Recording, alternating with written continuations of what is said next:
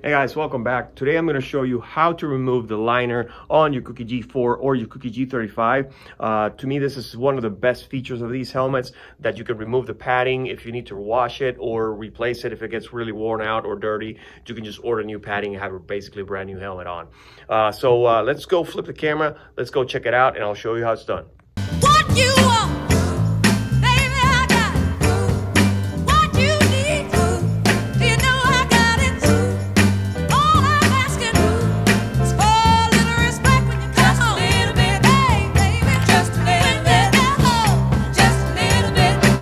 So before the release of the Cookie G4 and now the new Cookie G35, you have to send your helmet. If you had a Cookie G3, let's say, or G2, you have to send the helmet to Cookie for them to repad it and redo the liner and all that.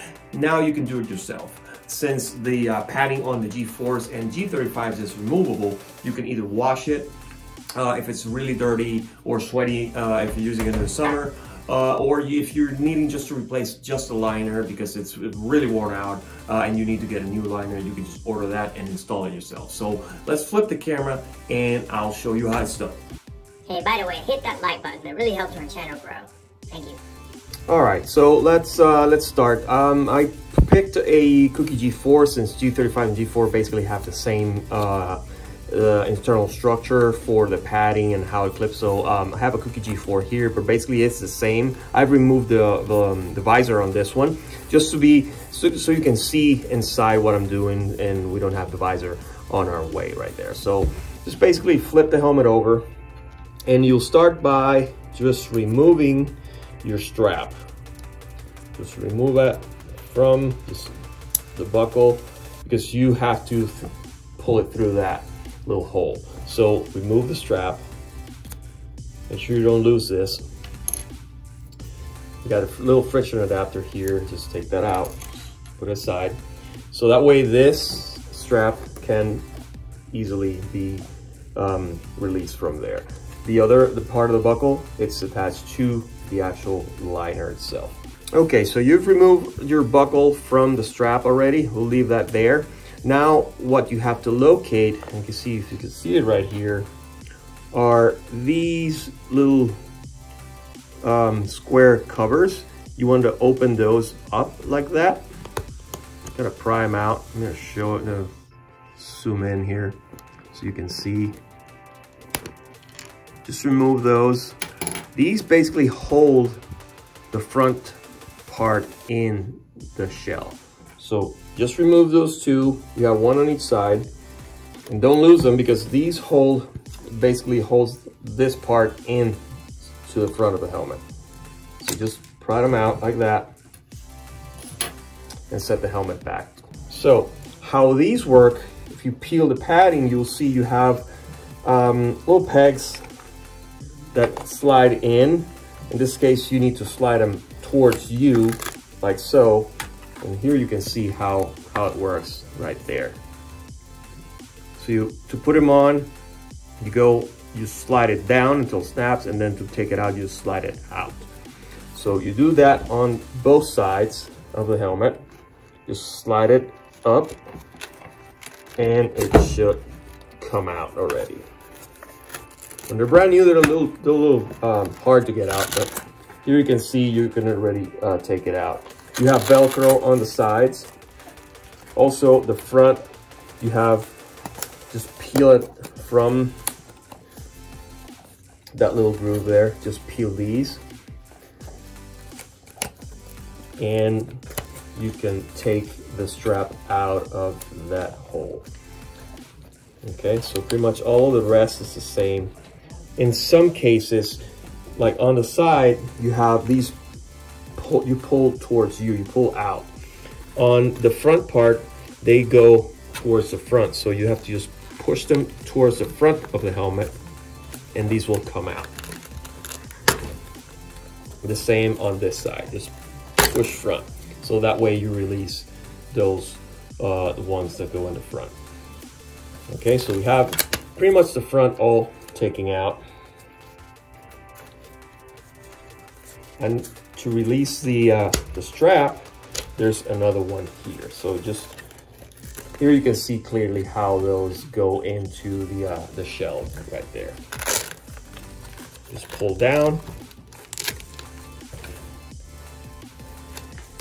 and they come out.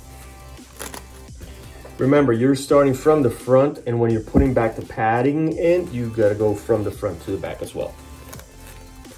So you got pretty much everything out of there. In the back, you have a big strip of Velcro here. So it's not easy just to shear it out like that. I recommend taking a credit card and push it in between the padding and the shell so you can separate that Velcro, and it will come out really easy. You can also use a ruler, just slide it in between the shell and the padding, and you'll feel how the Velcro is starting to separate. Just leave that there and peel it off. And that way you get the back part out.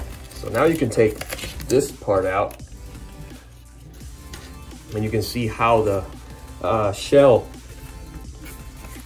is designed. So these are those little holes where those snaps go in. This obviously remains there in the front. And here's your EPP foam inside. And this little door you can remove if you're installing a roller mount directly on the Cookie G4. You have to drill. This has a little cutout there, so you know where exactly you can mount it. So that's how you remove it from the Cookie G4. And this is what the liner looks like. So basically everything comes out, okay? With the Cookie G35, you don't have to take off these two little square parts that hold the chin part. It's just the same system, snap system like that. So just remove it and do the same way from the front to the back and put it back on from the front to the back. So let's re-pad it again so you can see how it's done in reverse. So the first thing you want to do is just put everything inside the helmet. And actually you can go from the front to the back to take it off, and then back to front to put it back in. It's whatever works best for you. So if you're going back to front, I recommend inserting that ruler or that credit card back into that slot there in between the shell and the padding, so you can reinstall the back of the padding on the helmet. So that way it's easier for you to slide this in again. So let's start there. So you go one side. It's kind of tricky until you get to it. But then you push the padding all the way in. The way this sits flush, and then slide the ruler out. That's not going to move. Once you press it in, it's not going to move. So there you go. And then just add the rest of the padding. You have Velcro on the side, so it holds just like that. Then flip the helmet over, and you can start by the sides first. And you can see here, you just press down. You want to actually insert the side parts that hold the straps onto these two channels here. So you just slide it in and pull up until it snaps. And you can go ahead and thread your chin strap through the chin strap channel right there. You're ready to keep that there. And then just go on the sides in here, just slide it down until it snaps. The same thing here. Make sure you have your buckle pulled out, and you want to connect this first before the padding. So the same here, just slide it in and pull up until it snaps. And then the other part, there's a little loop here where you want to thread or put the buckle through. And then here on the side, just insert and pull down until you hear the pop right there. And then all that remains is to insert the front of the chin part into those little channels. There we go. So once you have all that nice and flushed against the shell, then you take those two little plastic covers that go into these little holes. There you go. And then just secure that, just press it down so it pops, both sides. And there's no wrong or right way to put them in, just snap them in there and it holds. So that holds the front of the chin part of the helmet back in place. Just make sure everything is nice and secure. Then go to the front. And all you need to do here is just push the liner into that little channel all the way in.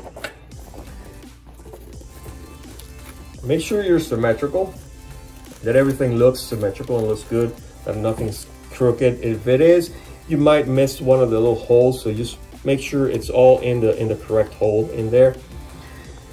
And now all you need to do is reinsert your friction adapter and reinsert your buckle. Make sure you're inserting it the right way. That way, once you pull it, you actually have friction, and you can secure your helmet. Okay, and this goes into the friction adapter. And the way this is made, once you secure your helmet and you have it strapped down, you can adjust this to have it already set to your desired length. That way you don't have to adjust it every time you put it on. So what I recommend, and what the manufacturer recommends, before you use the helmet, you adjust the length of the drawstring. And I have a separate video for that. You can find it on our YouTube channel where you can adjust that. And then once you have this set, once you've tightened your helmet, this wraps around your neck and under your chin. And then you micro adjust here to the side length where you have it, that it's not choking you. And then buckle it up. And that's how you replace the liners on the G4. So with the Cookie G35, it's basically the same procedure. You have those same snaps all around. In the front, you don't need to take off those little square pins that hold the front part. It's just the same snaps all around the helmet. And also in the back, instead of having just one Velcro strip, here, since you have the top plate here, you have two side strips. So you basically insert your ruler, in this case a plastic ruler, just insert it in between. You'll find it, if you see it here, if you pull the padding, you can see where the Velcro strip is, and then just basically insert it there. They go a little bit in an angle like that, so remove one first, go to the other side, remove the other one, and you're good to go. So that's what the main difference between the Cookie G35 and the Cookie G4 padding. Just the two Velcro strips in the back versus the single one on the back of the G4, and the two little pins that secure the chin part in, which in the G35 you don't need to. It's just the same snaps all around. So I recommend when you're replacing the padding, make sure you take your visor off. It's easier to access the panels and, you know, put your hand inside the helmet and peel and move it around. So that way it's easier for you. And afterwards, just install your visor as instructed on the manual.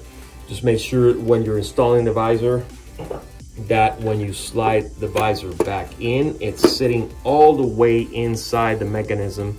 And it's not like this. If it's like this, as soon as you try to open it, this is gonna break that spring and those little plastic parts.